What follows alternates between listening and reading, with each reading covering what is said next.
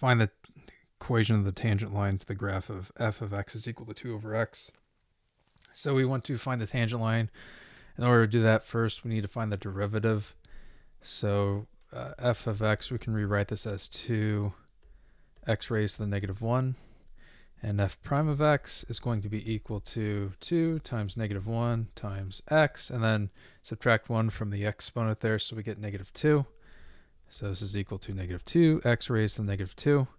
Now, since we have the derivative, we can find the slope at that point, and then after that we can find the equation of the tangent line. So f prime of 4 is going to be equal to negative 2 times 4 raised to the negative 2, which is equal to negative 2 over 16, which is negative 1/8. And now what we're going to do is we'll do the point slope form at this point. So y minus 1/2 is equal to negative 1/8 x minus 4.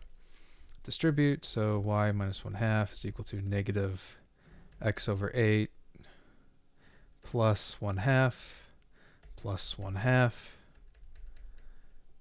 Balance the equation, and then we get finally y is going to be equal to negative 1/8 x plus 1/2. 1/2 is just equal to 1.